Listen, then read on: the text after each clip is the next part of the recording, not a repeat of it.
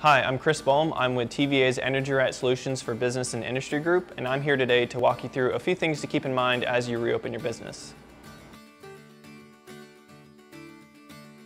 When you're looking at reopening after the COVID crisis, you want to make sure that the equipment you turn on is the equipment that you need to be having turned on right now. You want to look at how you're using that equipment, if you can turn it off at certain times of day, or if there's an auto turn off function, you can make sure you utilize that as you go forward. So some of the things that we might be looking for is taking a look at their HVAC system, what their set point is on the thermostat right now, as well as understanding the usage, their freezer, their refrigerator, and their ice maker, as well as even their hot water heater, what they're doing with those sorts of equipment.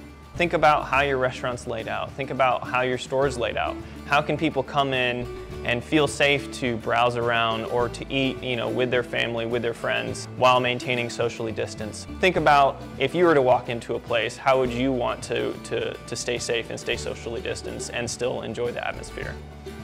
To find more resources about these energy efficiency measures or even just reopening, you can go to energyright.com and click on Business and Industry, and that will show you all you need to know, as well as our current incentives that we're offering for programs.